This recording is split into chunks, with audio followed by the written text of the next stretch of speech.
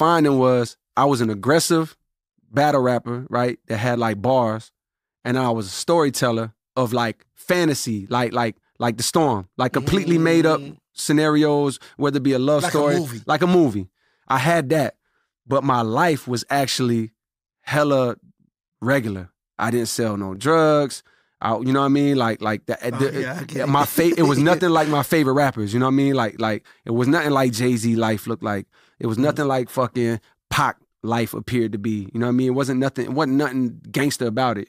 So I had a hard time finding, seeing myself as somebody. You know what I mean? That the lifestyle portion was kind of like I didn't get it. I didn't know how to talk about my life in a way that was like that people could connect with, or even I could.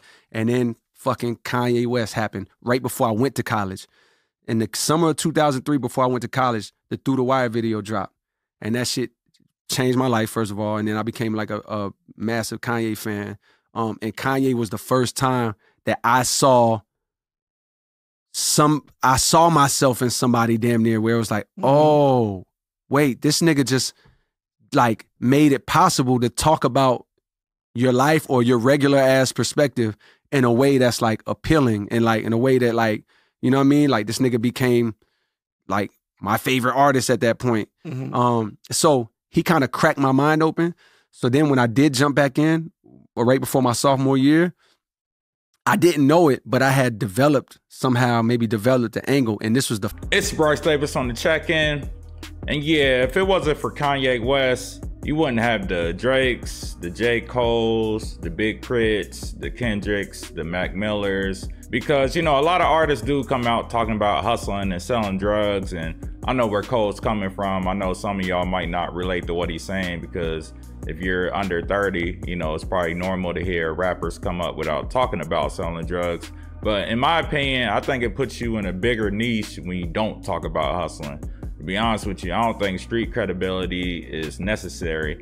Obviously, back then, you know, it was less common to think that way because everybody felt like they had to project a tougher image. But yeah, if you look at why Eminem's so successful, I mean, outside of him being a super skilled lyricist and him being white, and most people in America is white, you know, besides that point, a lot of people could relate to what he was saying outside of him talking about killing his mom and doing drugs.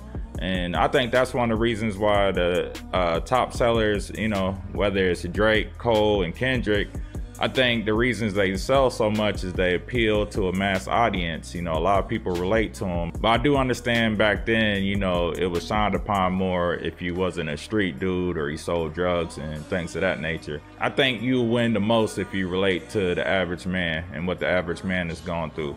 But let me know in the comments what y'all think. And of course, if you like the video, make sure you like and subscribe.